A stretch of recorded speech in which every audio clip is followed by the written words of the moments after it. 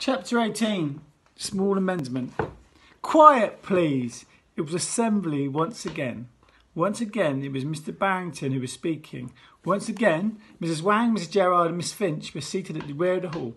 Once again, Mr. Carter, who we now know actually is Ryan, had his back to the children, who were sitting cross-legged on the floor. "Good morning, children," said Mr. Barrington.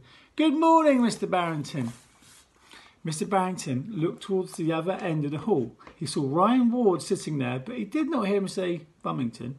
Also, Ryan's tie seemed to be tied up right to the top of his shirt button. This made Mr. Barrington a little confused. Though he was pleased his words in the corridor had made a difference.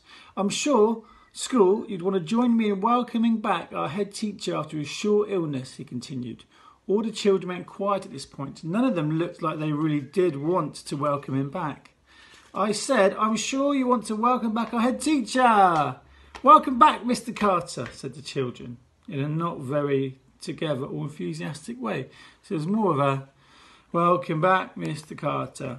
At this point, Mr. Carter finally turned around, but it was a different turn from the one he'd made in the first assembly that term, which had been slow and threatening and more dramatic. This time it was quick. Mr. Carter spun on his heel with both arms stuck out and with a big grin on his face. It was a bit showbiz. It was as if he was turning to the camera in the opening moments of Mr. Carter's crazy night out on UK Gold. He was wearing the same black suit as ever, although strangely the tie was not done up to the top button, as per usual. "Hey, Bracket Wood," said Mr. Carter. "How you doing?" Silence, confusion, quite a lot of frowning from both kids and teachers. "I said," said Mr. Carter. "Hey, Bracket Wood, how you doing?" Still silence, apart from one voice at the back, round there, about where Ryan Wood was sitting. The voice didn't actually say any words, but it let out a loud groan. Then the rest of the children said uncertainly, "How are you doing, Mr. Carter?" "I'm good, and thank you, by the way, very much indeed for opening the show here today, Mr. Bummington." All the children laughed. Mr. Barrington looked up very confused. "Let's hear it in fact for Mr. Bummington," continued Mr. Carter, applauding loudly. The children laughed and joined in the applause. "I'm sorry, Mr. Carter," said Mr. Barrington, approaching him. Speaking softly, "I noticed you made the mistake in hospital too. It's Barrington, not my name is Barrington." "Bummington Barrington?" "No, not Bummington Barrington. My first name is Otto." "I see." Mr. Carter paused and looked at Mr. Barrington with what seemed to be new eyes. "Really? Otto?" "Yes. What's your middle name?" "Ernest." "Right, got it." He looked at the audience and the children. "Let's hear it for Otto Ernest Barrington." The children all laughed. "Why are they laughing now?" said Mr. Barrington to Miss Wang. "So," said Mr. Carter, "after my first assembly, a whole set of new rules and regulations were outlined. I have a few amendments to make. Miss Finch?" "Yes, said Miss Finch, looking terrified. A bit like a Gruffalo, but terrified. "Don't worry, Miss Finch," said Mr. Carter, handing her a sheet of paper. It was on a sheet of paper that Mr. Barrington had pinned to the notice board in the corridor. "There's no mouse in this forest."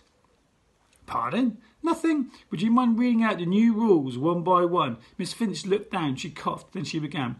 "Dress. All children will wear school uniform in neat, respectable conditions. Ties must be tied properly." "OK, I say small amendment," said Mr. Carter. "All children will wear whatever they like. In fact, children with the funniest outfits will get the largest amount of praise points. Particular kudos will be given to any child who comes to school wearing a funny hat." The staff members sitting behind Mr. Carter frowned, but the children who were warming to this new version of the head teacher laughed, and some clapped. Meanwhile, Mr. Carter ran off stage, which led to even more frowning from the teachers. Then he came back and said, "Perhaps like this." Mr. Carter was wearing a top hat. It was one that the school had used in the Christmas play last year to portray Scrooge, and also about 4 other Victorian characters. Anyway, on the front of the hat was a big photograph of Benny and Bonita, the tortoises, being held up by the 2 reception children wearing underwear. Do you remember that bit? This got a very big laugh from the children. As the laughter was dying down, Mr. Carter did an elaborate old-fashioned bow, taking the hat off and waving it across his body. Then he stood up and said, "Carry on, Miss Finch, next rule." From the back of the hall, where Ryan was sitting, came another groan.